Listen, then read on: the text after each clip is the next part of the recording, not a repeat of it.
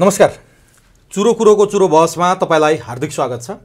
आजको चुरो बहसमा अलिकति फरक विषयमा कुराकानी गर्दैछौँ। राजनीतिमा देखिएका उतार चढाव भन्दा पनि समग्रतामा देशमा देखिएको राजनीतिक अस्थिरताको बारेमा हामी संवाद गर्छौँ र यसमा लगभग 2/3 जनमत कम्युनिस्टको पक्षमा देखिन्छ। नेपालका जनताहरू कम्युनिस्ट विचारप्रति आकर्षक भएको उदाहरण यो मतले देखाउँछ। 15 सालदेखि अहिले 79 सालसम्मको हिसाब गर्ने हो भने 15 सालमा झन्डै 4 सिट मात्रै जितेको कम्युनिस्ट पार्टी र 2/3 लिएको काङ्ग्रेसको तुलनात्मक र पर्सेन्टेजको हिसाब गर्ने हो भने अत्यन्तै न्यून सङ्ख्यामा रहेको कम्युनिस्ट जनमत 46 को परिवर्तन र 48 को निर्वाचन पछाडि क्रमशः उकालो लागेको र डेमोक्रेटिक जनमत चाहिँ क्रमशः ओह्रालो लागेको जनमतले देखाउँछ। कम्युनिस्टप्रति आकर्षण अथवा मार्क्सिजमप्रति माओइजमप्रति अब माओइस्टहरूले जनयुद्ध नै माओवाद भनेर प्रचण्डहरूले गरे र त्यति बेला पनि जनमत देखिएकै हो। कम्युनिस्टप्रति जनमत बढ्ने तर कम्युनिस्टहरूले माखो नमार्ने काम किन भइरहेछ र जनताको आकर्षण कम्युनिस्ट विचारमा मार्क्सवादमा किन छ? मार्क्सले कयौं वर्ष अगाडि चाहिँ प्रतिपादन गरेको सिद्धान्त हुँदा खाने र हुने खाने बीचको लडाईकै स्लोगन बोकेर कम्युनिस्टहरूले जनमत बढाउँदैछन्। अरू ठाउँ कम्युनिस्ट शासन ढल्दैछ, नेपालमा चाहिँ कम्युनिस्टप्रति आकर्षण बढ्दैछ। किन? कम्युनिस्टहरूको जनमत बढ्नुको कारण के हो? मार्क्सवाद समाधान हो या होइन? समाजवाद समाधान हो या होइन? संविधानमै समाजवाद उन्मुख भनेर लेखिएको छ। काङ्ग्रेसको समाजवाद र कम्युनिस्टको समाजवादमा के फरक छ? के साँच्चीकै मार्क्सवाद अचूक औषधि बन्न सक्छ? किन बन्न सकेन नेपालमा? आजको चुरो कुरोको चुरो बहसमा हामी यसको उत्तर खोज्ने प्रयास गर्नेछौँ। त्यसका निमित्त चुरो कुरोको चुरो बहसमा एकजना पर्यटन व्यवसायी हुनुहुन्छ, तर उहाँ चाहिँ मार्क्सिजमको विषयमा होइन कि मार्क्सिजमको उल्टो विषयमा चाहिँ अध्ययन गरिराख्नु भएको छ। मार्क्सिजमले किन प्रभाव पार्यो र किन विकास हुन सकेन, यो कहाँनिर खोट छ, कहाँनिर त्रुटि छ भन्ने कुरामा अध्ययन गर्दै आएको छु भन्नुभएको छ उहाँले। उहाँसँग यही विषयमा केन्द्रित भएर संवाद गर्छु। ती व्यक्ति हुनुहुन्छ मनोज खड्का, पेसाले व्यवसायी हुनुहुन्छ। सबभन्दा पहिले चुरो कुरोको चुरो बहसमा म मनोज खड्कालाई स्वागत गर्छु। यहाँलाई चुरो बहसमा हार्दिक स्वागत छ। धन्यवाद। अब पेसा चाहिँ पर्यटनसँग आबद्ध छ यहाँको, त्यसैमा व्यवसाय गर्नुभएको छ, सफलता पनि कमाउनु भएको छ।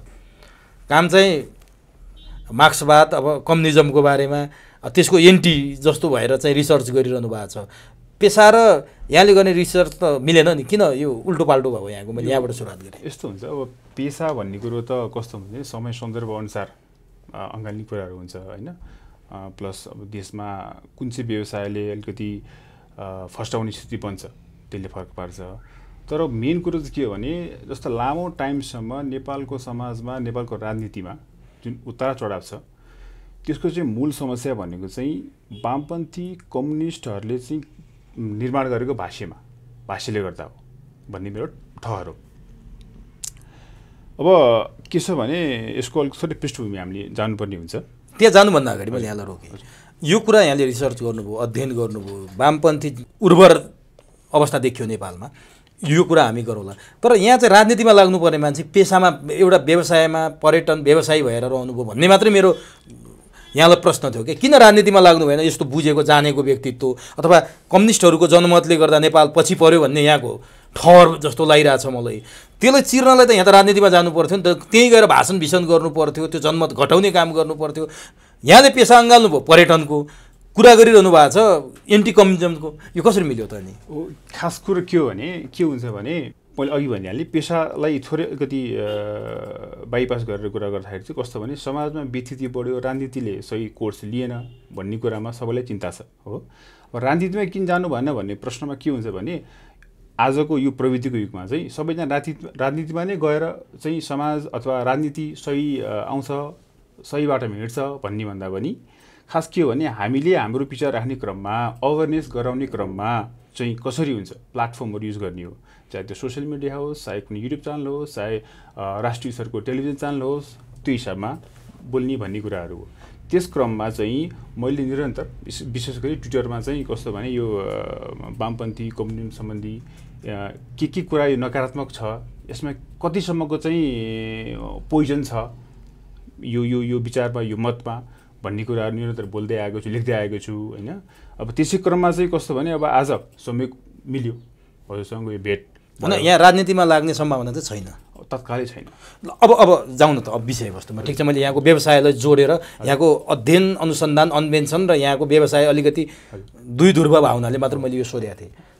कम्युनिजम खास के हो? कम्युनिजम भने चाहिँ अब सिम्पली के हो भने कम्युनिजम भन्ने बित्तिकै कार्ल मार्क्सलाई सम्झिनुपर्छ 1848 को कम्युनिस्ट मेनिफेस्टो हैन र अझै त्योभन्दा पनि केही दशक अगाडि गएर फ्रेन्च रिभोल्युसनलाई हामीले सम्झिनुपर्ने हुन्छ 1792-93 को कुरा हो फ्रेन्च रिभोल्युसनमा चाहिँ जब सम्पन्न भयो रिभोल्युसन त्यसपछि त्यहाँ चाहिँ के भयो भने सभामा जुन त्यो सभा हुन्छ सभामुख सभा हलभित्र चाहिँ विभिन्न वर्गका क्लस्टरका चाहिँ प्रतिनिधिहरू चाहिँ आएर प्रतिनिधि गर्ने ठाउँ भयो एउटा सभा हैन फ्रेन्च सभाको कुरा गर्दैछु म त्यहाँ चाहिँ के भयो भने मेनली के छ भने सोरे फ्रान्सको इतिहास पनि यसमा जोडिन्छ फ्रेन्चहरूको चाहिँ के हुन्छ भने उनीहरूको चाहिँ त्यति बेला इभन अहिले पनि के छ भने अहिले त ठ्याक्कै अब नभन्नु भने त्यति बेला के कस्तो थियो भने अलिक कम नुहाउने फ्रेन्चहरू एकदम उहाँको भौगोलिक स्थिति जाडो हावापानी पनि भएर हो चिसो हावापानी भएर पनि हो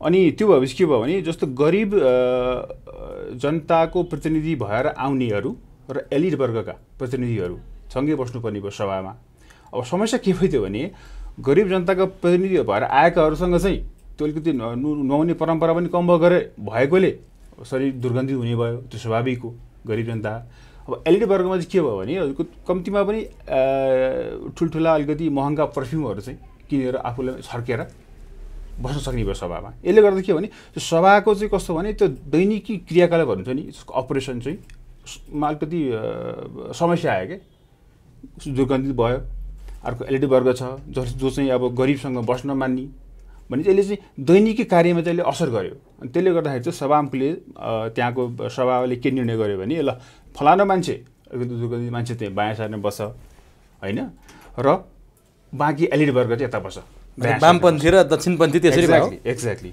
भनेपछि त्यो खास कन्सेप्ट त्यो सन्दर्भमा हामी कहीँ मिल्दैन हेर्नुहोस् है समस्या के अब दक्षिणपन्थी भन्दै छ जबकि त्यहाँ ऊ दायाँपट्टि बस्थ्यो होइन अब यहाँ दक्षिणपन्थी हुन्छ खैर त्यहाँको दिशाअनुसार दक्षिणतिर बस्थ्यो होला तर यसको मेन कुरो चुरो कुरा यो हो खास कुरो भन्नु भने उहाँको वामपन्थी अब यहाँ पनि अब वामपन्थी सेम भयो त के उनीहरू नुहाउँथेनन् यहाँ उनीहरू दुर्गन्धित थिए त उनका शरीर त्यो त होइन भनेको असान्दर्भिक कुरा चाहिँ बिल्कुलै कन्सेप्टको बारेमा कुरो बुझ्नु है दक्षिणपन्थी र वामपन्थी हाम्रो लागि चाहिँ बिल्कुल असान्दर्भिक छ अब ठिक छ ल एउटा आइडियोलोजीको हिसाबमा आयो तर यो कहिले आयो भन्दाखेरि जब कार्ल मार्क्सले लेखेको कम्युनिस्ट मेनिफेस्टो उनले चाहिँ त्यहाँका परिवर्तनलाई चाहिँ ओन गरे के आफ्नो अब फिलोसफी मार्फत सिद्धान्त मार्फत ओन गरेपछि त्यहाँ भएका परिवर्तन गरिब निमुखा जनतालाई चाहिँ अलिकति त्यस्तो नाम लिएर चाहिँ मुद्दा बनाएपछि अपिलिङ बढ्छ समाजमा होइन त्यो अपिलिङ बढ्ने भएपछि उसले चाहिँ त्यो परिवर्तन र त्यहाँका वामलाई चाहिँ उसले आफ्नो क्लस्टरमा राखे त्यस वाम भन्ने शब्द कसरी उत्पत्ति भएको थियो त यो होइन यो दायाँ भन्ने त्यसरी नै वाम भयो यो शब्दको कि होइन जस्तो कम्युनिस्टहरूलाई वाम भनियो नि यो किन भनियो त अनि यहाँ त वाम जनमत भनिन्छ डेमोक्रेटिक जनमत भनिन्छ होइन यो वाम शब्द चाहिँ कसरी सुरुवात भएको थियो त्यही त त्यहाँको लेफ्टिस्ट त्यहाँको वामपन्थीहरू चाहिँ जब कम्युनिस्ट मेनिफेस्टो लेखे नि कार्ल मार्क्सले अब त्यहाँको हावापानी अनुसार थियो होला त्यसले यो विश्वव्यापी थियो या यो चाहिँ कार्ल मार्क्सले जहाँ बसेर लेखे त्यहीको लागि उपयुक्त थियो कि यो उपयुक्त खास फ्रान्सको लागि मात्रै हो अरू यसभन्दा पनि होइन अनि यो विश्वव्यापी कसरी भयो विश्वव्यापी जब कार्ल मार्क्सले एडप्ट गरे नि कार्ल मार्क्सले जब उसले मार्क्सवाद लेखे दास क्यापिटल लेखे इतिहासको भौतिकवादी व्याख्या गरे होइन त्यसलाई मार्क्सिजम भनेर हामीले बुझ्यौँ मार्क्सिजम भन्यो नि जसलाई उसले चाहिँ के गर्यो भने फ्रान्समा भएको परिवर्तनलाई चाहिँ यो चाहिँ वामपन्थीहरू गरिबको लागि भनेर चाहिँ उसले त्यसलाई चाहिँ कसो भने सर्लक्क एडप्ट गरे ताकि त्यो कुराहरू जर्मनीमा अथवा रसियामा गएर अपिल गर्दाखेरि चाहिँ अपिलिङ बढोस् समाजको एटेन्सन गेन गर्न सकोस् भन्ने तर त्यो सैद्धान्तिक रूपमा ठिक पनि त थियो नि तपाईँको जस्तो एउटा मात्रै शब्द उनको सबैभन्दा अहिले विश्वभरि चर्चित भएको मार्क्सिजमको चाहिँ हुँदा खाने र हुने खाने बिचको सङ्घर्षलाई मार्क्सवाद भनेर हामीले भन्यौँ अथवा द्वन्द्वात्मक भौतिकवाद भनौँ अथवा जेसुकै भनौँ होइन यही कुरा होइन म कार्ल मार्क्स सिद्धान्तमा आइहाल्छु म थोरै यसको पृष्ठभूमि मात्रै भने हो वामपन्थ दक्षिणपन्थको बारेमा होइन अब कार्ल मार्क्सले जब सिद्धान्त लेखे कम्युनिस्ट मेनिफेस्टो लेखे इतिहासको भौतिकवादी व्याख्या गर्न सुरु गरे त्यसपछि उनको बाइनरी मेथड भन्छ कि जहिले पनि के हुन्छ भने इन जनरल पश्चिमा फिलोसफरको चाहिँ बाइनरी मेथड हुन्छ जहिले पनि समाजमा दुईवटा मान्छे हुन्छ कि भाले हुन्छ कि पोथी हुन्छ कि शोषित हुन्छ कि शोषक हुन्छ कि पीडित हुन्छ कि पीडक हुन्छ होइन यो बाइनरी मेथड चाहिँ हामीका यो यसले चाहिँ काम गर्दैन भन्ने कुरा हामीले बुझेनौँ होइन त्यहाँको हकमा ठिक छ होला थियो होला चर्चले त्यहाँ पीडित बनाएको थियो होला मान्छेहरूलाई जनताहरूलाई होइन एलइडी वर्गले त्यो शोषण गर्थ्यो होला ठिक छ तर यहाँ त्यो कन्डिसन थिएन अब कस्तो हुन्छ भने शासन गर्ने शासक सबै शोषक हुन्छ भन्ने कन्सेप्ट चाहिँ उसले बनाए उहाँ किनभने एक जे देखे त्यही बनाए उहाँ त्यो बनाए होइन त्यो बनाउने क्रममा चाहिँ उसले जब सिद्धान्तहरू लेखे जस्तो इतिहासको भौतिकवादी व्याख्या भन्ने बित्तिकै त्यहाँ उसले सम्पूर्ण रूपमा आर्थिक पैसा छ जोसँग पैसा छ उसले सिद्धान्त बनाउँछ उसले समाजमा रुल गर्छ भन्ने कुरा उसले उहाँ मिडिया उसैको कब्जामा हुन्छ उसले हुनेहरूको मात्रै गर्छ नहुनेको गर्दैन भन्ने त्यो त भाष्य त हुन पनि हो नि जस्तो एउटा नि तपाईँले कुनै एउटा फ्याक्ट्री खोल्नु भएको छ तपाईँले पैसा लगानी गर्नु भएको छ त्यो कयौँ मान्छेहरू काम गरे त अरू छन् नि त तर त्यसको सबै नाफा तपाईँले खाएर थोरै मात्रै उनीहरूले बाँड्नुहुन्छ तपाईँले यही त हो नि मार्क्सले गरेको कुरा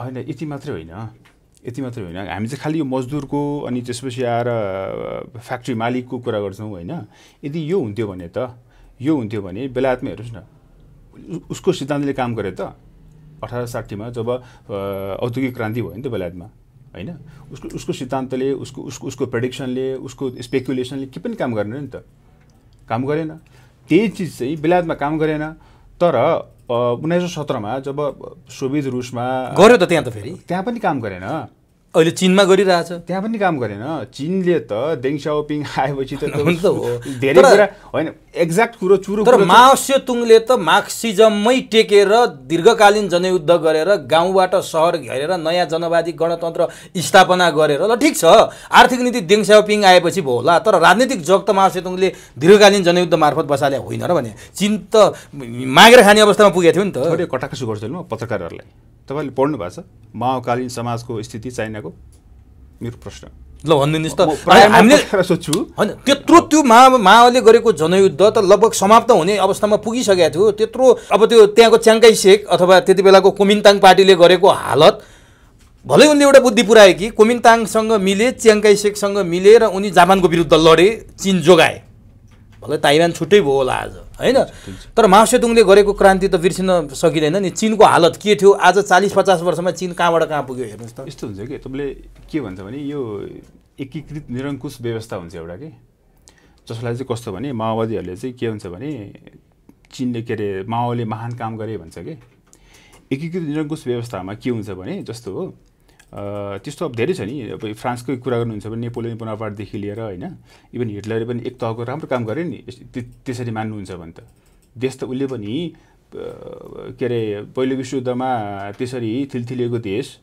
त राम्रो लिड गरे नि त्यसो उनलाई के महान भन्ने त त्यो त भएन मिलेन नि त हामीले हेर्नुपर्ने भनेको कुरा के हो भने जस्तो माओको एरामा भएको त्यहाँको सामाजिक अवस्था त्यहाँको सांस्कृतिक अवस्था त्यहाँको आर्थिक अवस्था त्यहाँको धार्मिक अवस्था के थियो हामीले त्यो एनालाइज गर्नुपर्छ माओले च्याङ्काई सेकलाई हटाए अथवा राजा हटाए भनेर महान भनिने होइन उसले गरेको काम के हो त्यो चाहिँ हेर्नुपर्छ ऊ कतिसम्मको मूर्खाइ कदमहरू चाल्थ्यो भन्ने कुरा उसको हामीलाई यहाँ पढाइन्न क्या त्यसको लागि चाहिँ हाम्रो यसरी सामग्रीहरू नै उपलब्ध छैन के थियो भन्नुहोस् त जस्तो ग्रेट लिप फरवर्डको नाम दियो होइन संसारमा सबैभन्दा बढी चाहिँ हामी स्टिल उत्पादन गर्छौँ भनेर उसले घोषित गरे त्यति बेला माओले होइन जनतालाई त अब त्यो लजाइयो लु उत्पादन गर्नुपर्छ स्टिल जनताले घरमा भएको कुट्टो कोदालो इभन त्यो ढोकाको हुन्छ नि आग्ला चुकुल सबै लगेर हामी धेरै उत्पादन गर्छौँ स्टिल भनेर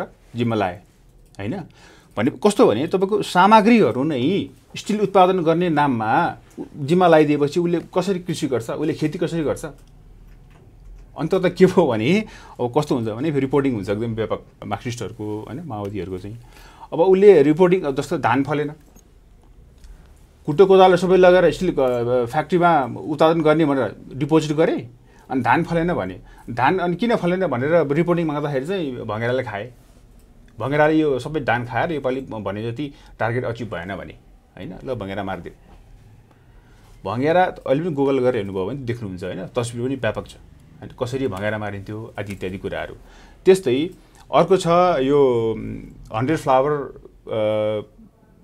ब्लुमिङ भन्ने एउटा त्यो क्याम्पेन चलाएको थियो होइन सबैले स्वतन्त्र रूपमा चाहिँ आफ्नो आफ्नो विचारहरू राख भनेर उसले चाहिँ एउटा सामाजिक रूपमा अपिल गरेका थिए। पछि त्यसरी आफ्नो स्वतन्त्र विचार राख्ने उसका विरोधीहरू जति थिए नि, माओवादी भन्ने बित्तिकै उसका विरोधी पनि थिए, तिनीहरूलाई कसरी एक चिहान बनाइयो यो इतिहास पढाइन्न। माओकालीन अवस्थामा ग्याङ्स अफ 4 उनका 4 जना ग्याङले चाहिँ पार्टीलाई कसरी बन्दी गरेका थियो त्यो पनि हामीले यहाँ कसैले पढाइन्न, कसैले भन्दैनन्।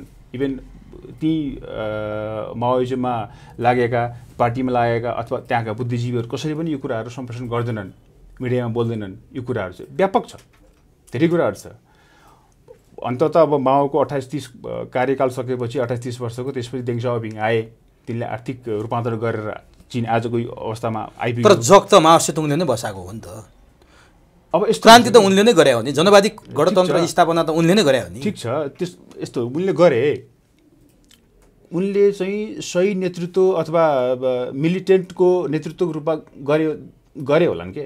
तर हामीले चाहिँ मुख्य बुझ्नुपर्ने कुरा के हो भने उनको कालमा चीनको के अभिगत थियो, त्यहाँको जनताको के अभिगत थियो, जबकि जनताको लागि भनेर ऊ त्यत्रो क्रान्ति गरे। तर जादु त होइन नि त, उनले गरे, उनले त्यो वातावरण निर्माण गरे, देङ साओपिङहरू आए, अर्थनीति ल्याए, चीन आज विकास भयो। यही कुरा चीनको ठ्याक्कै अपोजिट अमेरिकाको कुरा गरौँ। अमेरिकामा जो रैथाने आदिवासी अमेरिकनहरू थिए तिनीहरूको कत्लेआम गरियो, अमेरिकामा मारियो। सबैभन्दा बढी मानव अधिकार र प्रजातन्त्रको दुहाई दिने अमेरिकाले आज त्यहाँ रैथाने अमेरिकनहरूको कब्जामा छ अमेरिका। आज रैथाने अमेरिकनहरूले त्यहाँ आफ्नो रीतिथिति, धर्म, संस्कृति अपनाएर बस्न पाएको छ। एक्ज्याक्टली। रेड इन्डियनहरूले कब्जा गरेर आज अमेरिकाको हालत के छ। तपाईँ एन्टी कम्युनिजमको कुरा गर्दा डेमोक्रेटिक कुरा पनि हेरौँ न त। तपाईँले जसरी माओ सेतुङले कत्लेआम गरेका थिए विरोधीहरूको भन्नुभयो, अमेरिका बिना कत्लेआम बन्या छ र? अमेरिकाको कत्लेआम तपाईँले पाउनुहुन्छ क्या, यसको सामग्रीहरू बुझ्नु हो नि।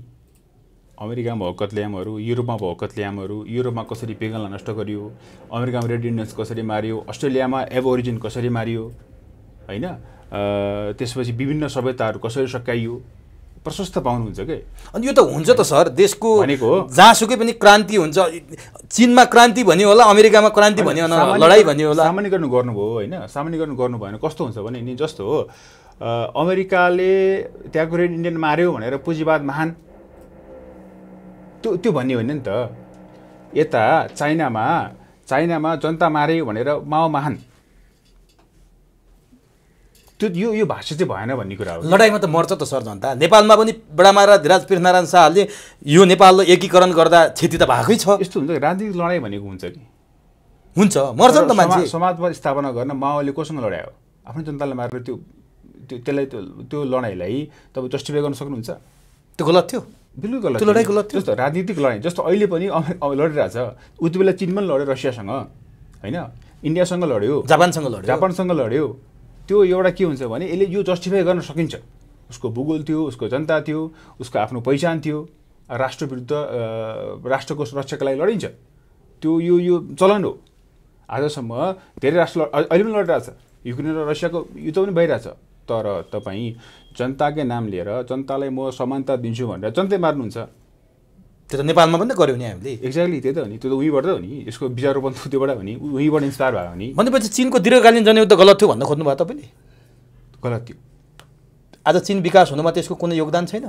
यस्तो के, विश्वको नम्बर 1 देश बन्ने तयारीमा छ चीन। उसले कम्युनिस्ट छोडेपछि भएको नि त, फेरि समाजवाद छोडेपछि भएको नि त विकास। समाजवाद छैन चीनमा, छैन नि। भने समाजवाद गलत हो भनेर भन्दै हुनुहुन्छ? बिल्कुल कसरी गलत समाजवाद? त्यही त गलत हो। कसरी भनिदिनुहोस् न त, पुष्टि पनि त गर्नु पर्ला नि त। समाजवाद भनेको के हो भने सिम्पली अहिले बुझ्दाखेरि चाहिँ आर्थिक रूपमा समानता भन्ने अर्थ लाग्छ अहिले, बुझ्नुभयो नि। जस्तै कम्युनिजम भनेको चाहिँ राजनीतिक रूपमा समानता भन्छ उसले, होइन। आर्थिक कम्युनिजमको चाहिँ आर्थिक मोडल हो समाजवाद भन्ने। समाजवादले के भन्छ भने आर्थिक रूपमा हरेक जनताहरू समान हुनुपर्छ भन्छ। त्यो त गलत भएन नि त। एक्ज्याक्टली। सुन्दाखेरि मिठो कुरो, गुलियो कुरो छ है। अब सुन्नुहोस्, तपाईँको स्वतन्त्रता हरेपछि समानता हुने हो नि त। फेरि तपाईँले स्वतन्त्रता पाउनुहुन्छ भने त्यहाँनिर अभियसली हो मान्छेले आफ्नो हिसाबले विकास गर्न सक्छन्, आफ्नो हिसाबले आर्थिक कारोबार गर्न सक्छन्। आर्थिक कारोबार गरेर सबै मान्छे सफल हुन्छ भन्ने होइन। कोही सफल हुन्छन्, कोही विफल हुन्छन्। यो कुरा बुझ्नुपर्छ पहिला। तपाईँले समानताको नाममा स्वतन्त्रता हट्दै हुनुहुन्छ। समाजवादको नाममा स्वतन्त्रता हट्ने कुरा गरे तपाईँले? कसरी समाजवादको जस्तै कोही धनी छ, कोही गरिब छ। अहिले हामीले नेपालको स्थितिलाई हेर्ने हो भने धनी झन्झन धनी हुँदै गइरहेको अवस्था छ, गरिब झन्झन गरिब हुँदै गइरहेको। यो खाडल झन्झन फराकिलो हुँदैछ के यो खाडल यो जुन छ नि विश्वमा भएको खाडलको बारेमा चाहिँ यो भाषा निर्माणको चाहिँ वामपन्थीहरूले हेर्नुहोस् होइन, संसारमा झन् धनी धेरै धनी भयो होला, तर गरिब छ नि निम्न वर्गबाट मध्यम वर्गमा उत्पादन भइसकेका छन्। तर यही कुरा चीनमा हेर्नुहोस् त, अहिले गरिबीको रेखामा पनि कोही पनि छैन क्या चीनमा। त्यही त, चीनमा धनी पनि धेरै छन् नि। फेरि आजको दिनमा हिसाब गर्नुभयो भने ठिक छ बिलियनियर एउटा एलन मस्क होला, तर त्यस्ता छ नि बिलियनियरहरू कम्पेयर गर्नुभयो रेसियो वाइज चाहिँ उहाँ धेरै छन् चाइनामा। बुझ्नुभयो नि, चीनमा कम्युनिजम छैन, अब कम्युनिजम छैन, तर जग त कम्युनिजमले निर्माण गर्यो। केही न केही कुरा गर्न जस्तो नि सर, एउटा तथ्य कुरा के विज्ञानमा आधारित भएर कुरा गरौँ न त। पुतली बन्छ एउटा, केबाट बन्छ? झुसिल किराबाट बन्छ। झुसिल किरा चाहिँ लार्भा प्युपा हुँदै चाहिँ पुतलीमा विकास हुन्छ। चीनमा आज जे विकास भएको छ कम्युनिजमको जगमा टेकेर समाजवाद हुँदै चीन आज पुँजीवादी देशमा परिणत भएको छ। म मान्छु ल तपाईँले भने, तर जग निर्माण त गर्नु पऱ्यो नि सर। यस्तो हुन्छ के हुन्छ भने नि, मैले अघि एउटा शब्द भनेको थिएँ नि, एकीकृत निरङ्कुश सत्ता भनेको थिएँ नि मैले। एकीकृत निरङ्कुश सत्ता चाहिँ माओले एउटा त्यो गरे अनुसार चाहिँ आफ्नो देश रक्षा गरे, जापान विरुद्ध लडे, रसिया विरुद्ध लडे होइन, त्यो ठिक थियो। तर यसको अर्थ यो होइन कि कम्युनिजम ठिक थियो। यो कुरो दोहोरो हिसाबले बुझ्नु भएन कि ऊ आफ्नो देशको लागि उसले रक्षा गरे, देश रक्षा गरे, यसको अर्थ यो होइन कि कम्युनिजम ठिक थियो, समाजवाद ठिक थियो भन्ने कुरा। तिनले आन्तरिक लडाइँ लड्दा कहाँनिर चीनमा अप्ठ्यारो भयो त? ल के कुरा? उनले त सांस्कृतिक क्रान्ति पनि गरेका छन् चीनमा होइन?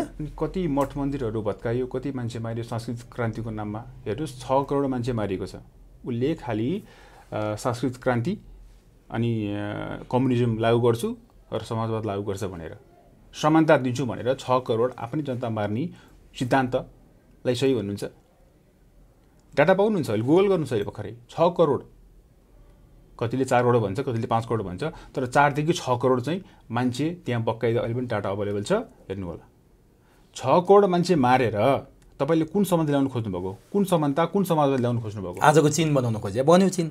एक्ज्याक्टली, त्यो ध्वस्त भइसक्यो त्यो चीन। कस्तो भने के हुन्छ भने समाजको विशेषता हुन्छ के, चाइनिज समाजको विशेषता के हो भने उनीहरू सकेसम्म क्लोज हुन्छन् के, भनेको आफूलाई त्यति बाहिर प्रस्फुटित गर्दैनन्। उनको सोसाइटी क्लोज सोसाइटी भनिन्छ होइन। अनि कस्तो हुन्छ भने जस्तो माओले गरेको शोषण अत्याचार छ नि, त्यहाँका ती पार्टीका मान्छेहरूले हो सर्टेन लेभलमा उनीहरूले सहेर बसे। उनीहरूले बाहिर गएर, अमेरिका गएर, बेलायत गएर अथवा इन्डिया आएर उनीहरूले धावा बोलेनन्। अर्काको देशमा गएर प्रश्रय लिएर ऊ विरुद्ध क्रान्ति सुरु गरेनन्। उनीहरूले खालि समयको पर्खाइ गरेर बसे। तर गर्न त खोज्या हो नि त अमेरिकाले, युरोपले अथवा पश्चिमा शक्तिले चीनभित्र छिरेर ह्याक गरेर चीनको जुन प्रणाली छ त्यो प्रणाली तहस नहस पार्ने प्रयास त गरेकै हो नि। चिनियाहरू यसरी चाहिँ त्यो ह्याक गर्ने सिस्टमलाई चाहिँ उनीहरूले यति अवरोध बनाएर बसे कि त्यो सोसाइटी फरक कुरा हो। म खालि के भन्छु, चाइनिज सोसाइटी अहिले पनि त्यो जस्तो अहिले पो अब आर्थिक रूपमा धेरै विकास गरेर बाहिर निस्के होइन, अरू देशमा पनि हस्तक्षेप गर्न पुगे आजभोलि, पहिला त्यो थिएन।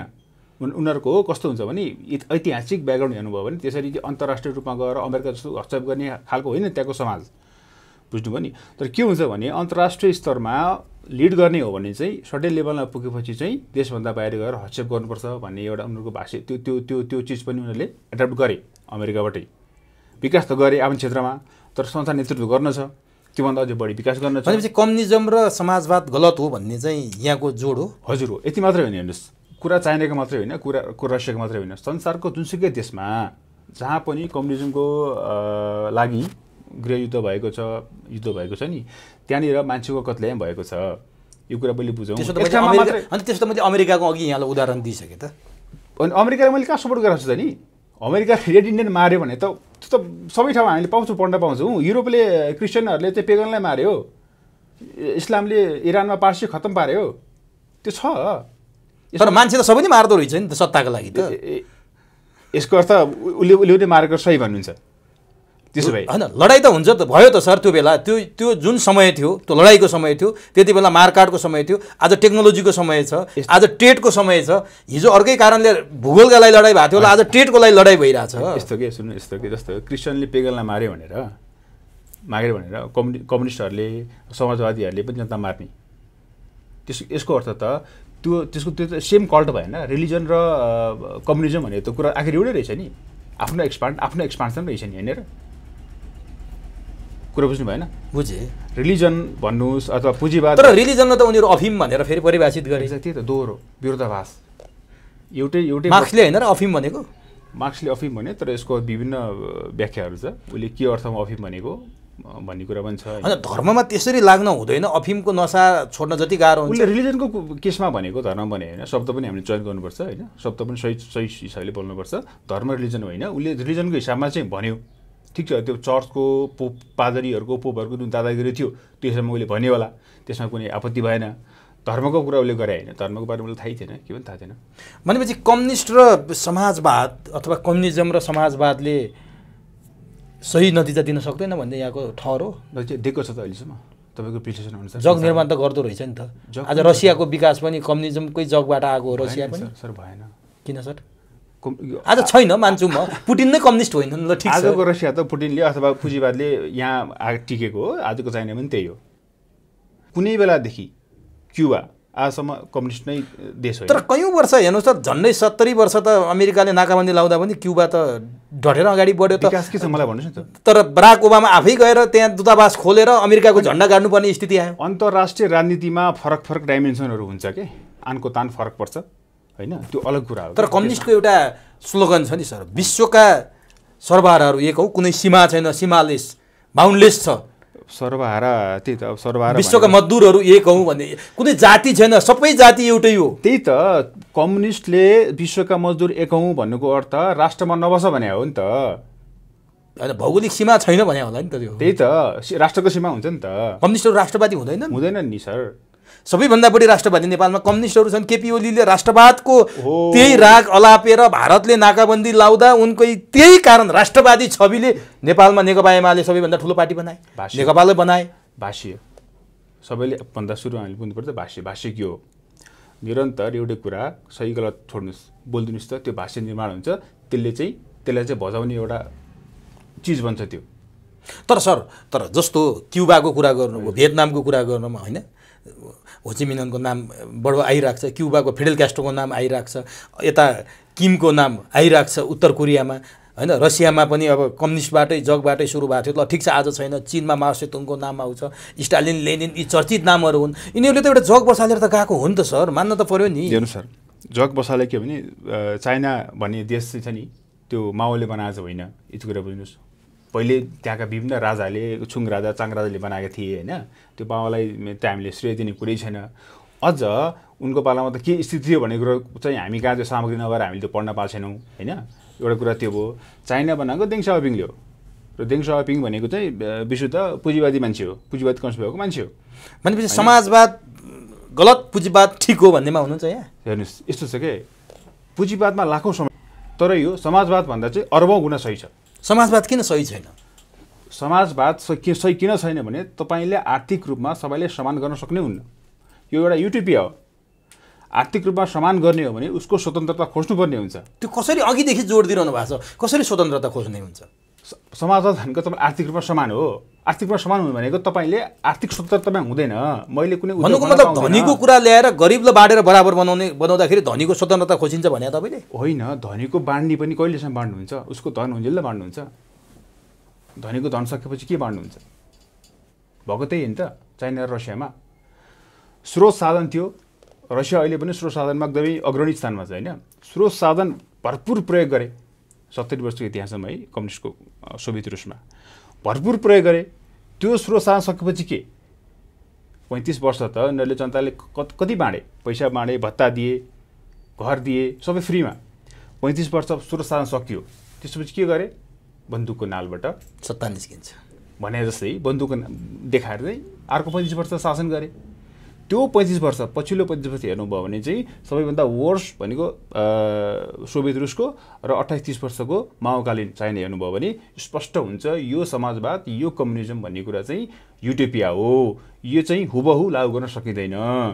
यदि त्यसलाई बिलिफको रूपमा मान्नुहुन्छ भने त्यो रिलिजन र मजहब जस्तै एउटा फेथमा आधारित कन्सेप्ट हो भन्ने कुरा चाहिँ स्पष्ट हुन्छ के सर। भनेपछि इतिहास हेर्नुभयो भने झन्डै 200-300 वर्ष अगाडि लेखिएको मार्क्सिजम फेल भएको हो। अब फेल उति बेला भएको सर।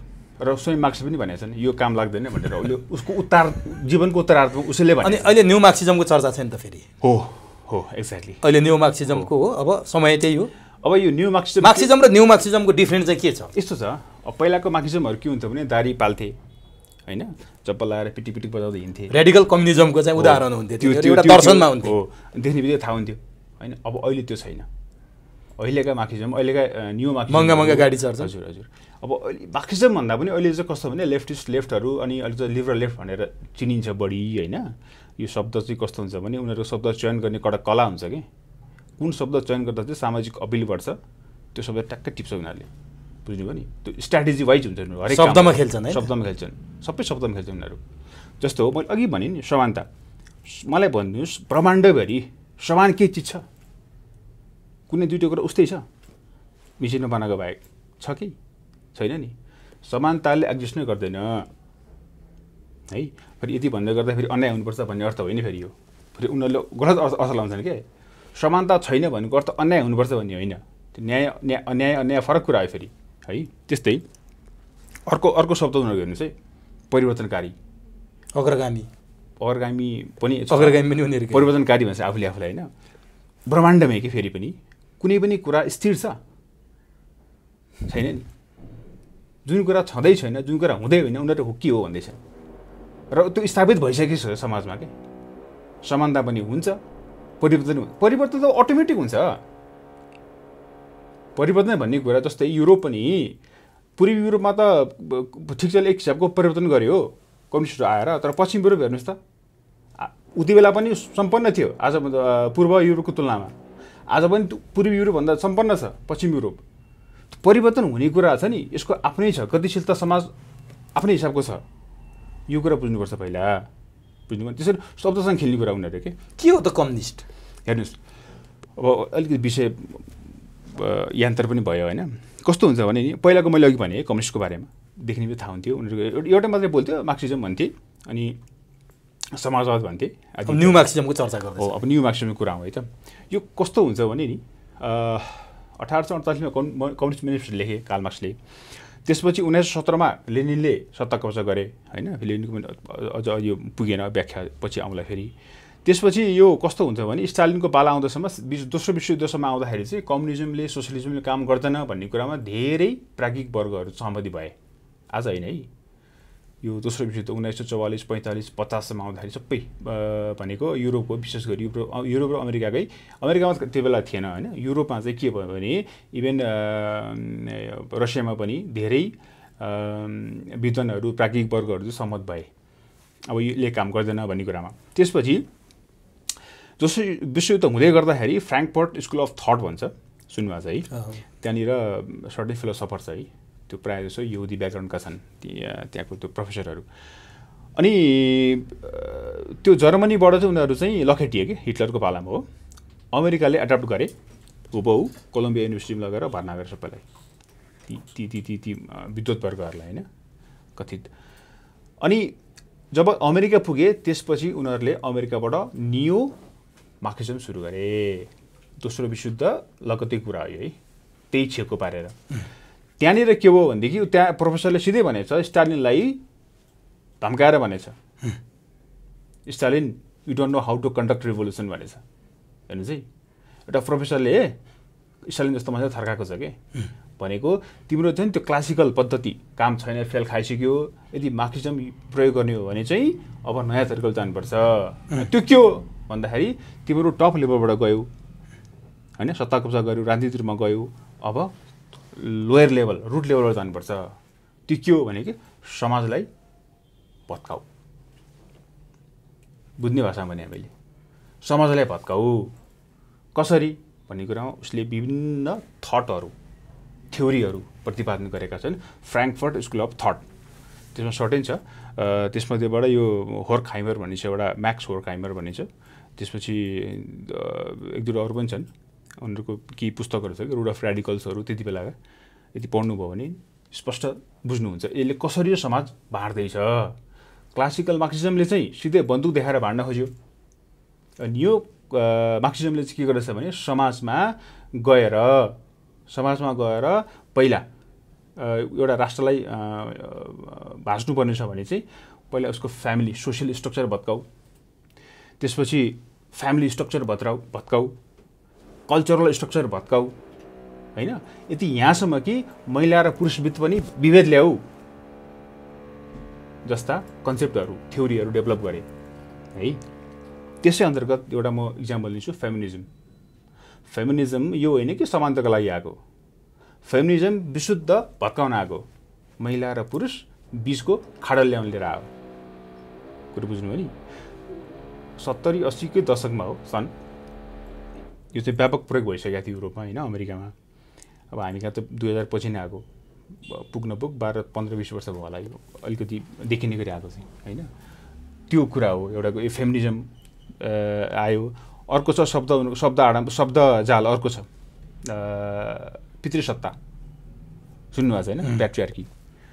कस्तो हुन्छ भने यो त्यति बेला चाहिँ फ्र्याङ्कफर्ट स्कुल अफ थटका प्रोफेसरले चाहिँ उनीहरूले चाहिँ बनाएको कन्सेप्ट अनुसार चाहिँ पावर डाइमेन्सन जहाँ जहाँ हुन्छ त्यहाँ खेल्नुपर्छ भन्छ उनीहरू है। उनीहरूले सिकाएको, आफ्नो चेलाहरूले सिकाए, चेलाहरूले हो कपी गरेर लिएर आए। आजको दिनमा कसैले पनि म मार्क्सिस्ट हुँ भन्दैन नि, फेरि म माओइस्ट हुँ भन्दैन कसैले पनि है। तर बुझ्ने कसरी भन्ने कुरा के, कन्सेप्ट कसरी आयो, समाज कसरी तोडिदिन्छ भन्ने कुरामा कि। अनि यसै क्रममा एउटा फेमिनिजम आयो, अर्को पितृसत्ता शब्दहरू आयो, अनि अर्को छ सबभन्दा बढी व्यापक प्रयोग हुने उत्तर आधुनिकतावाद, पोस्टमोडर्निजम होइन। पोस्टमोडर्निजम थोरै यसको अलिकति चर्चा गरिहालौँ। कस्तो हुन्छ भने जस्तो मानव हामी यहाँ 5 जना छौँ भने नि, 5 जनाको आफ्नो आफ्नो कन्सेप्ट हुन्छ नि होइन, आफ्नो थट हुन्छ, एकअर्कासँग नमिल्न सक्छ कि, बुझ्नुभयो नि। तर हामी सँगै ग्रुपमा हिँड्नलाई चाहिँ हाम्रो कमन थटबाट चाहियो नि त केही न केही, बुझ्नुभयो नि। त्यो कमन थटको बारेमा यसले लत्याउँछ कि, कमन थटलाई यसले माथि आउनु दिँदैन। तिमी हौ, म हुँ, हामी बिच केही मेल खाँदैन, त्यसले गर्दा हामी स्वतन्त्र छौँ भन्छ। तर समाज र देश यसरी त जाँदैन नि त। तपाईँ म भन्न जाँदैन, तपाईँ र म बिचको एउटा कमन चिजले सँगै बोकेर जाने हो नि त। समाज पनि, देश पनि, एउटा परिवार पनि होइन हो। उसले त्यो कमन चिजलाई चाहिँ त्यहीँ हिटान्छ। कुरो बुझ्नुभयो। जहाँ सिउली हुने काम उसले पञ्चरानेर हुन्छ कि हरेक ठाउँमा है। यो कस्तो हुन्छ भने अब जस्तो कार्ल मार्क्सले उति बेलै भनिसकेको छ, राज्य भनेको निरङ्कुश के अरे जनता शोषण गर्न बनाएको संस्था हो। संस्कृति भनेको के हो? संस्कृतिले तपाईँ र म बिच एउटा कमन चिजहरू अँगाले हुन्छ नि त होइन। संस्कृति भन्ने बित्तिकै यसो भने त तपाईँको सामाजिक सर्वस्वीकृति, कम्युनिस्टहरूले अलिकति संस्कृत परम्परा रीतिथितिमा प्रहार गर्ने हो। त्यसले के फाइदा हुन्छ? त्यसले के हुन्छ भने तपाईँ यस्तो हुन्छ कि तपाईँ र म बिचको जुन चाहिँ कमन चिजलाई हिटानेपछि तपाईँ तर त्यो अन्धविश्वास रूढिवादीका नाममा झगडिएको कुरालाई परिवर्तन गर्नु त अघि परिवर्तनको कुरा हामीले गऱ्यौँ नि, त्यो पनि त जरुरी हो। परिवर्तन त हेर्नुहोस्, जस्तो धर्मले भन्ने कुरा पनि समयअनुसार परिवर्तन हुन्छ के, कतिपय कुराहरू र कतिपय बेसिक कुराहरू हुन्छ के। धर्म भनेको मानौँ सूर्यले ताप दिनु हो भने परिवर्तन हुँदैन क्या सर। सूर्यले ताप दिनु छोड्यो भने के होला? त्यो कोल्याप्स भइहाल्यो। एक्ज्याक्टली। कतिपय बेसिक कुराहरू हुन्छ र कतिपय सामाजिक कुराहरू हुन्छ। सामाजिक कुराहरू त्यो गतिशील, समाजको गतिशील भएको हुनाले त ऊ आफैले आफैलाई चाहिँ अलिकति प्युरिफाई गर्दै आउँछ। भनेको कम्युनिस्ट फिलोसफी भनेको के हो त? यो झुट हो। यो यस्तो हो क्या सर। अब बुझ्ने हिसाब भन्दाखेरि चाहिँ कस्तो हुन्छ भने युरोपमा चाहिँ कार्ल मार्क्सको कोही बेलामा म कुरा गर्छु, युरोपमा चाहिँ के हुन्थ्यो भने त्यति बेला चाहिँ पोप, पादरी, चर्चको चाहिँ वर्चस्व हुन्थ्यो कि, राजनीतिमा हस्तक्षेप गर्थ्यो। थाहा छ नि हजुरलाई? अब ऊ यहुदी, थोरै उसको ब्याकग्राउन्ड, कार्ल मार्क्स आफै। र युरोपमा हेर्ने यहुदीलाई दृष्टिकोण के छ अहिले पनि हामीलाई थाहा छ। धेरै जसो हदसम्म त्यो सबभन्दा बढी रेसिस्ट त्यहाँ हुन्छ, रेसिजम होइन। अनि अब कुनै एउटा पोपले एउटा पादरीले 2 झापा हानिदियो होला कार्ल मार्क्सलाई। उसले त्यो रिभेन्जको बदलामा एउटा लेखे, सिद्धान्त बनाए, कम्युनिस्ट मेनिफेस्टो। बुझ्नुभयो नि? भनेको खोजे के हो भने युरोपमा भएको सामाजिक अवस्था, त्यहाँको एउटा स्ट्रक्चरलाई आधार बनाएर उसले कम्युनिस्ट मेनिफेस्टो लेखे, कम्युनिजम लेखे। तर यसको अर्थ यो होइन कि त्यो समाजको मोडल, त्यो समाजको स्ट्रक्चर हामी कहाँ मेल खान्छ। मैले माने होइन, तर कम्युनिस्टहरू त वर्गविहीन समाजको कल्पना गर्छ नि त। कुनै वर्ग नै हुँदैन। वर्गविहीन समाजले एक्जिस्ट गर्छ कुनै पनि ठाउँमा, फेरि पनि त्यही ब्रह्माण्ड। अनि जनता किन विश्वास गर्छन् त यस्ता कुराहरू? त्यही त भने कस्तो हुन्छ भने गरिबलाई तिमी धनी हौ भन्ने सोच त हुँदैन त्यहाँ होइन। तर गरिबलाई चाहिँ उतो धनी छ है, गरिब भएको कारण धनीले गर्दा है, भने धनी बन्न दिने होइन, सधैँ गरिबको गरिब राख्ने। एक्ज्याक्टली त्यही हो। त्यो धनी छ त्यस कारण त गरिब छस्, धनी बन्नुपर्छ होइन। तर जनताले के बुझाइ हुन्छ भने ओहो मलाई पनि धनी बनाउँछ भन्ने उसले बुझाइ हुन्छ। तर कहिले धनी नबनाउने भयो है। इतिहासै छैन त। हामीसँग डाटा छ त, 70-80 वर्षको इतिहास छैन कम्युनिजमको। त्यसो हो भने नि ल ठिक छ, हामीले यति धेरै कुरा गऱ्यौँ कि विश्व कम्युनिस्टकै कुरा गरिरहेको छौँ अहिलेसम्म। सोभियत सङ्घ ढल्यो, चिनको कम्युनिस्ट पनि अहिले चाहिँ पुँजीवादमा परिवर्तन भयो, बिल्कुल होइन। अब भियतनाम कहाँ पुगेको छ, क्युबा कहाँ पुगेको छ, अहिले तिनका धेरै चर्चा छैन। सबै ठाउँ कम्युनिस्टै ढलिरहेछ। सोभियत सङ्घ त गार्लाम गुर्लुम ढल्यो है, नेपालमा चाहिँ कम्युनिस्ट चाहिँ उर्वर भएर आइरहेछ। तपाईँको यो म तपाईँलाई दृष्टान्तसहित भन्छु। 2015 सालमा चुनाव हुँदाखेरि कम्युनिस्टहरूको जम्मा 4 सिट। पुष्पलालले चुनाव हारेको ठाउँ देश हो यो, जो कम्युनिस्टका संस्थापक थिए। कम्युनिस्ट जनमत थिएन नेपालमा। तपाईँको 2028 सालमा अहिलेको एमाले तत्कालीन मालेले झापा विद्रोह गर्यो, होइन। 46 सालको परिवर्तनपछि 48 मा कम्युनिस्ट चाहिँ प्रमुख प्रतिपक्ष भएर आयो एमाले। सबै जनमत जोड्ने भने लगभग काङ्ग्रेसको हाराहारीमा आए, होइन। 56 को चुनावमा आउँदा एमाले नफुटेको भए सायद एमाले बहुमत ल्याउँथ्यो होला सम्भवतः। 62-63 मा आउँदा काङ्ग्रेस पुरै अल्पमतमा परेर कम्युनिस्टहरू झन्डै 2/3 मा आए। माओवादी सबैभन्दा ठुलो शक्ति बनेर आयो। 74 को चुनावमा एक ठाउँमा आए। अहिले काङ्ग्रेसको मत चाहिँ 37-38% घटेर 25% मा आइसक्यो। कम्युनिस्टहरूको मत बढै छ। तपाईँ कम्युनिस्ट फिलोसोफी चाहिँ यो हावादारी कुरा हो भनेर व्याख्या गरिरहनु भएको छ। त्यो सबै कुरा यहाँले चर्चा गरिसक्नु भयो। अब त्यहाँ म जानु पर्दैन। नेपालमा अरू ठाउँ ढलिरहेको कम्युनिस्ट नेपालमा किन उर्वर बनिरहेको? यस्तो के अब कम्युनिस्टको कुरा जुन गर्नुभयो नि तपाईँले, होइन, के छ भने हाम्रो आर्थिक नीति के हो?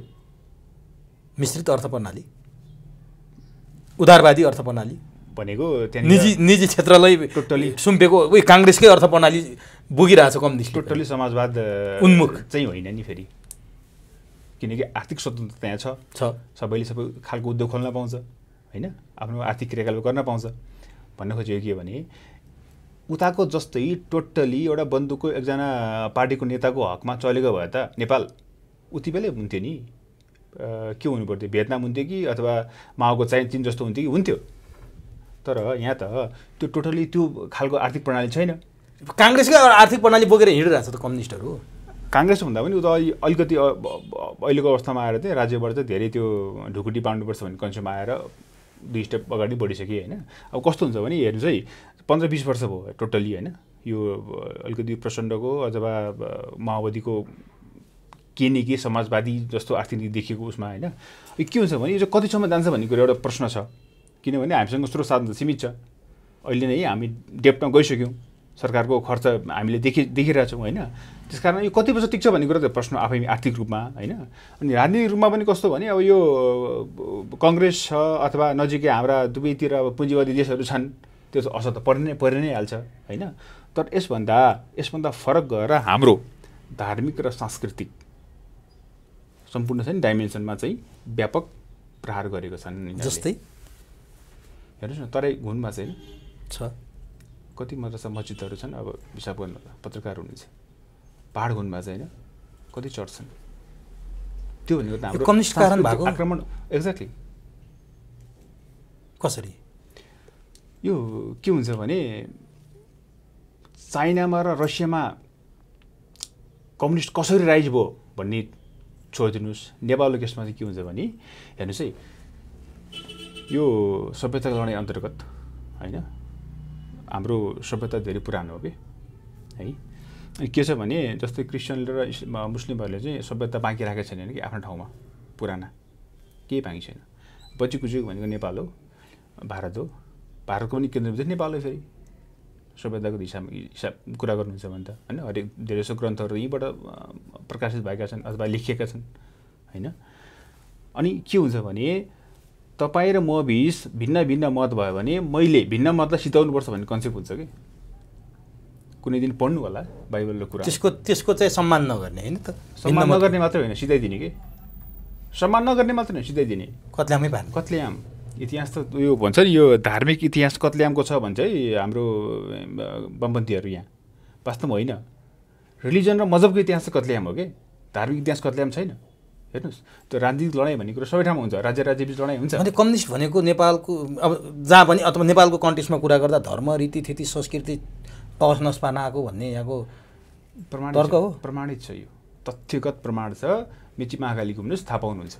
यसमा त मलाई लाग्छ धेरै डिबेटको कुरै होइन। तर एउटा भाष्य निर्माण गरिएको थियो बौद्धलाई आउने बेलामा, कम्युनिस्टहरूले 60 वर्ष पुगेपछि गोली हान्छन् भन्ने तपाईँले सुन्नुभएकै छ यो गोली हानेर मार्छन् भन्ने भनाइएको थियो नि त काङ्ग्रेसले यो प्रचार गरेको थियो जबकि कम्युनिस्टको सरकार आयो पहिलोपटक नेपालमा वामपन्थी सरकारको नेतृत्व गरे मनमोहन अधिकारीले वृद्ध भत्ता अथवा सामाजिक सुरक्षा भत्ता बाँड्न 100 रुपियाँबाट भयो नि उनीहरूले सुरुवात गरे एकछिन सुनिदिनुहोस् अनि आफ्नो गाउँ आफै बनाऊ भन्ने उनीहरूले सुरुवात गरे आजसम्म पनि एमाले मनमोहन अधिकारीकै नाम जपेर भोट पाएर चुनाव जितिरहेछ हामीले बोले भन्दा त फरक रहेछ नि त कम्युनिजम नेपालमा त यस्तो के ढुकुटी बाँड्ने भन्ने कहिलेसम्म हुन्छ कि एमाले कति बाँड्यो भन्दा पनि एमाले के उद्योग बनायो एमाले आर्थिक वृद्धिको लागि के काम गर्यो भन्ने प्रश्न गर्नुहोस् न एकचोटि तपाईँले ढुकुटी बाँड्नु ठुलो कुरो हो त त्यसो त काङ्ग्रेसले पनि त के गर्यो र मैले भन्न खोजेँ कम्युनिस्ट होइन कम्पेयरमा धेरै थोरै उसले अब उदार आर्थिक नीति ल्याएर वित्तीय पुँजीवादलाई बढावा दियो होला यद्यपि औद्योगिक पुँजीवादलाई उसले धराशयी उद्योग कल कारखाना जम्मै बेच्ने काङ्ग्रेसै हो त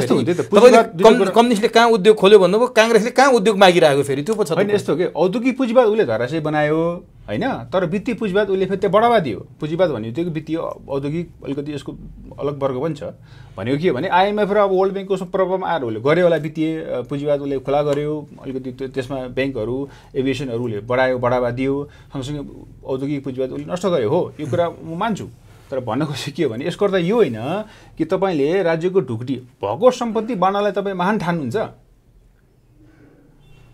आजको दिनमा एउटा कुरा भन्नुहोस् अब कति भन्नुहुन्छ हुँदैन थाहा छैन मलाई है राज्यले लगानी गर्दाखेरि वृद्धलाई गर्ने हो कि बच्चालाई गर्ने हो भन्नुहोस् त भविष्य कहाँ छ वृद्धमा कि बच्चा तर बच्चाले हेर्दैन हेर्ने ती वृद्धलाई कसले हेर्ने राज्यले त हेऱ्यो उसले भोट ब्याङ्कको लागि युज गर्यो तँलाई मैले पैसा दिएँ त मलाई भोट दिए भने त हो नि सँगसँगै उसले ढुकुटी सिध्याउने क्रममा ढुकुटी बढाएको भए पो उसलाई ओहो महान भन्ने हो कि न भने यो आफूलाई अग्रगामी भन्ने होइन अब त्यो उनीहरूको त्यो जार्गन अनि ढुकुटी कहाँ सकिएको छ भन्ने अनुत्पादक ठाउँमा यसको अर्थ यो होइन कि वृद्ध मर्नुपर्छ भत्ता दिनु हुँदैन भन्ने होइन तर सुन्नुहोस् त त्यही कुरा के ती वृद्धका सन्तानहरूलाई चाहिँ नैतिक शिक्षा दिएर चाहिँ तिम्रो आमा सन्तानले पाल्नुपर्छ आफ्ना बाआमा भनेर सिकाएको भए ढुकुटी दिनु पर्थ्यो नैतिक शिक्षा त च्यातियो नि त जनयुद्धको क्रममा होइन संस्कृत भाषा पढाउने बन्द गरियो टुप्पी काटियो जनै काटियो क्रियापुत्री मारियो गाई काटेर खाइयो 10 वर्ष जनयुद्धमा हेर्नुहोस् त तराईमा पनि पहिले पनि थिए नि अलिअलि त मदरसाहरू होइन यदि धर्म अफी भन्थ्यो भने त मदरसा पनि भत्काउनु पर्थ्यो चर्चहरू खै थिएन होला अथवा थोरै थियो होला ती भत्काउनु पर्थ्यो होइन भत्काएन नि एट्याक कहाँ गरेको छ नि हेर्नुहोस् न तथ्य यो त तथ्य हो नि प्रमाण हो नि टुपी काटिदिए तर यति हुँदाहुँदै पनि जनमत किन वामपन्थीतिर